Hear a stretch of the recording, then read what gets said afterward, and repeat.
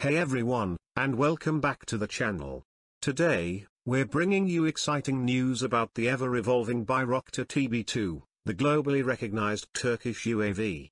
Baykar has achieved a significant milestone by developing its very own aero engine, named TM100, and the TB2 has already begun test flights with this indigenous powerhouse. This development marks a major step towards greater self-sufficiency for the Bayraktar TB2 program. The TM100, a 100-horsepower aero engine, is slated to become the standard engine option for the TB2 in the coming years, further reducing reliance on foreign suppliers. Haluk Bayraktar, the CEO of Baykar, expressed his gratitude to approximately 40 Turkish companies that contributed to the TM100 project by supplying various subsystems. This collaborative effort highlights the strength and growing capabilities of Turkey's domestic defense industry ecosystem.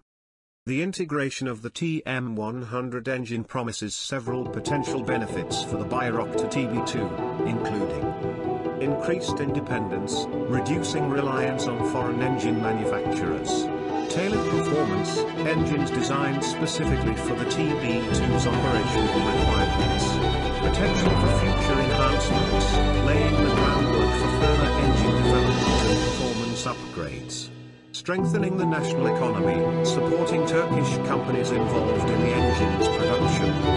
The successful test flights with the TM100 engine represent another significant leap forward for Baykar and the Turkish defense industry. This move towards indigenous engine production will undoubtedly strengthen the Bayraktar TB2's position as a leading global UAV platform. What are your thoughts on Baykar developing its own engine for the TB2? Let us know in the comments below.